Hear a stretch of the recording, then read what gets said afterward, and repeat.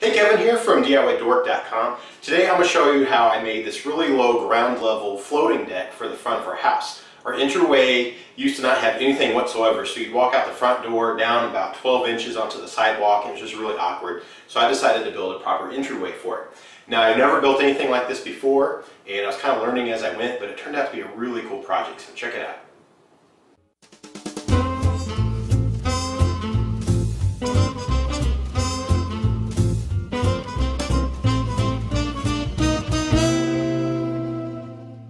Okay, I kind of drew it on my bacon notebook paper here, but anyway, you can see the layout right there. I got a joist at 9 inches and 25 and 41, so I decided to put my footing at 12 inches and then dead center at 65 and then 12 inches from that edge too. And this is how I'm going to lay out the deck here. So I like to have a drawing so that I know exactly what to do. So then all the work just becomes kind of, mindless in a way. You just dig until you know exactly where you need to be. So the other thing is I've did a little research and I found that our frost line around here is 24 inches, so I'm digging a little deeper than that. I decided to go to 36 inches down. I don't know if that's overkill or not, but I decided I'd rather be safe than sorry. And then, like I said, to find the spots, I drove stakes in there. They were a little off center, so I dropped in that little rock dead center, and then I have these 8-inch cardboard tubes that I'm going to fill up with concrete to actually make the footings. So I just dropped it over my marks, and then I spray painted around the very bottom edge, and it made a perfect circle. Then when I'm taking my post hole digger, I'm actually digging away just to the very outside edge of that white, and it'll leave about an inch to 2-inch ring so that I can actually shift it around to get it exactly where I want, and I'll just fill it with gravel on the outside and then put concrete on the inside. So that's what I'm doing now. I'm digging up, and it's a lot of hard work. I forgot how hard digging post holes was, but kind of fun, but pretty difficult. The other thing is I broke my shovel, so I had to get a new one of them before I could move these piles of dirt. I have no idea where I'm going to put them. But anyway, that's what I'm doing now. I'm finished digging the post holes, and I can actually start doing the concrete.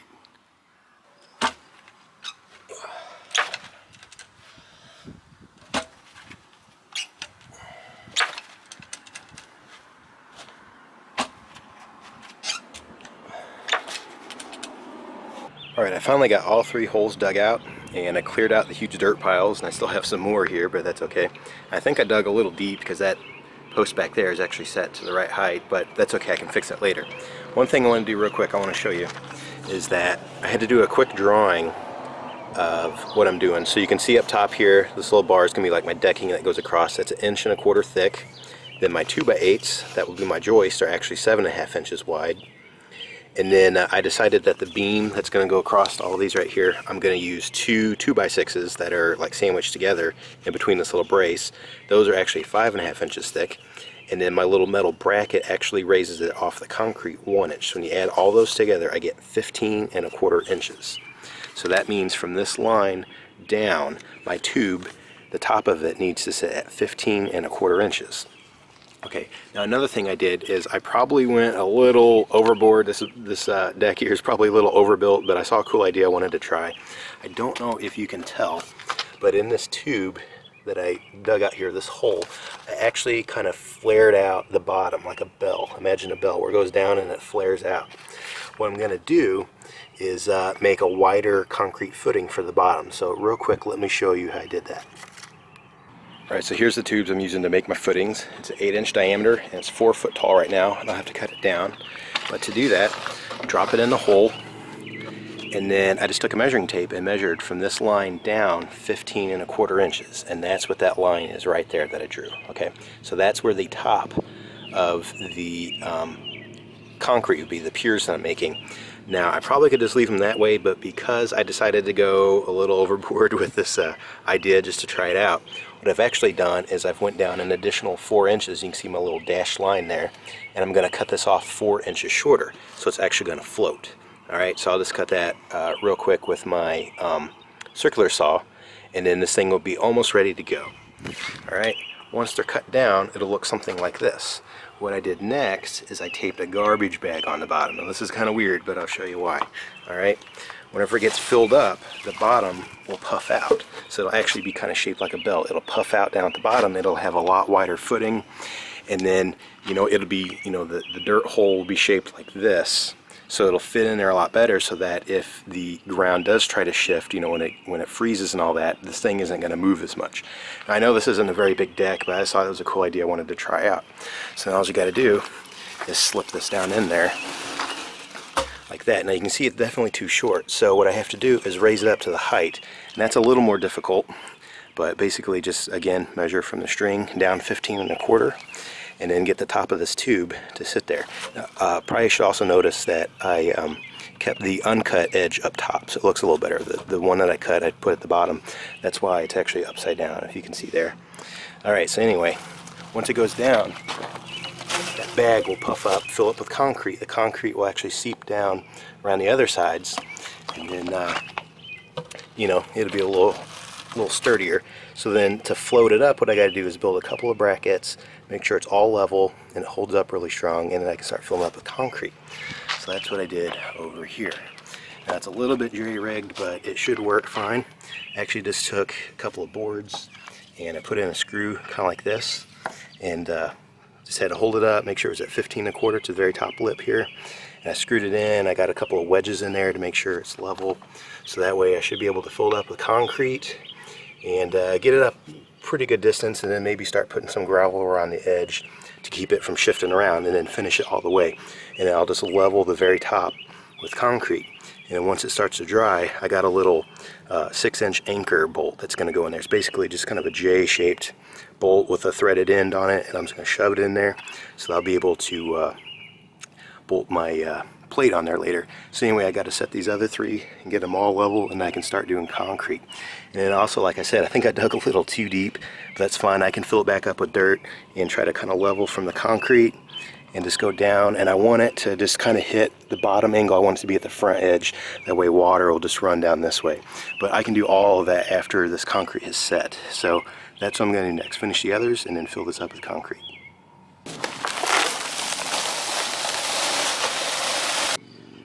Alright, my first batch of concrete here, I made a huge mistake. And for each 60-pound bag it needed 8 cups. And this thing right here is 4 cups, but I was imagining it as 1 cup, so I put 8 of these, so I had 4 times too much water. So this time I'll do it right. I only need 2 of these, mix it up real good, and then we'll dump it in the tubes.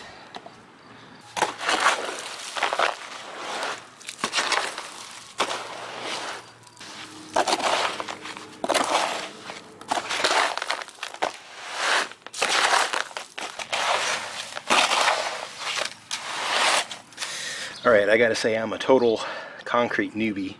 I ended up going with the max amount of water the bag said, which was 3.5 quarts.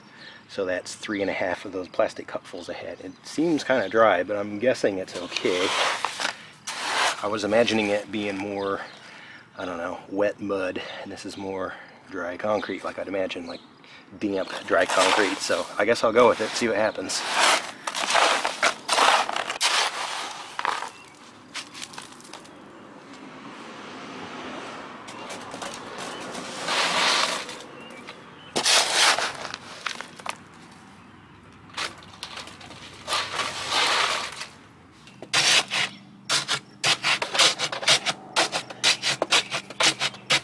Just making sure it's all packed down there really good.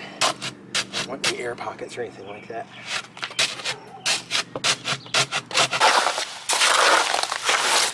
Alright, so the second batch here, I put just a little more water than they recommended. And instead of like their max of 3.5 quarts, this is about 4 quarts, which is a gallon. And this is more like I imagined. Definitely right on the edge of being too watery, but I think it'll be fine. The other thing I noticed is when I put all the concrete into my tube, it moved on me a little bit. It's still level, but it shifted down about 1/2 inch. So I'm guessing my little boards and screws in the cardboard tubes wasn't the best idea. So I guess when I pour concrete, I'm just going to have to bring it up about a 1/2 inch higher than the tube and just kind of level off then. I think I'll be fine. Alright, so I eventually got my tube all the way full of concrete. And then I measured it, and it ended up sinking down 3/4 of an inch. That was a lot further than I thought it was going to be. So what I ended up doing was taking a cardboard tube and I duct taped it to the top, one of those leftover cutoffs I had from earlier. And I was able to put in enough concrete on top that it now measures exactly 15.25 inches, which is exactly what I needed for all the measurements I figured out. So now I just got to let it dry, set up a while, and then I'll put my anchor bolt in there, a little J-shaped anchor bolt, but I think it might start sinking if I put it in right now, so I'll let it dry for a little bit. Also, I need to put gravel around the outside of the tube to help water drain quicker and also just keep it from shifting around. And then once it's totally set up, I'll rip the cardboard off, and then it should just be concrete on top. And then once I put the dirt in and all that, you should only see concrete anyway.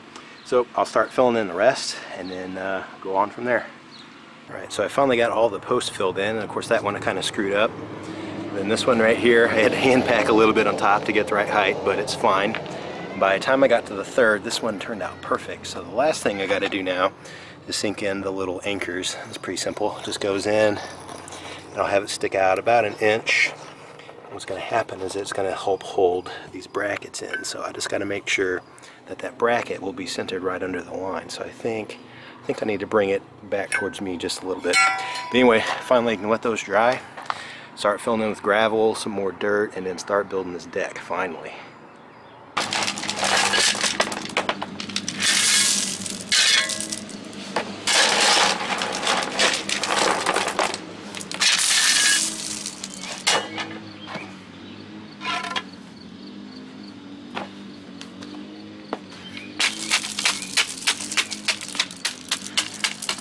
I'm on my last one here, filling up with gravel that I stole from our driveway, and I'm just dumping it in there and then making sure it's packed in really good.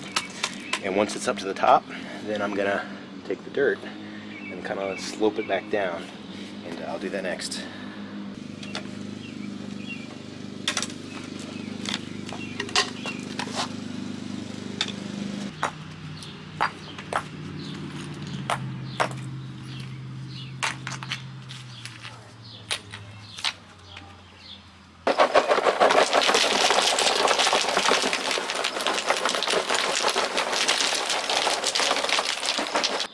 Alright, so there we go. It's not pretty, but it'll work.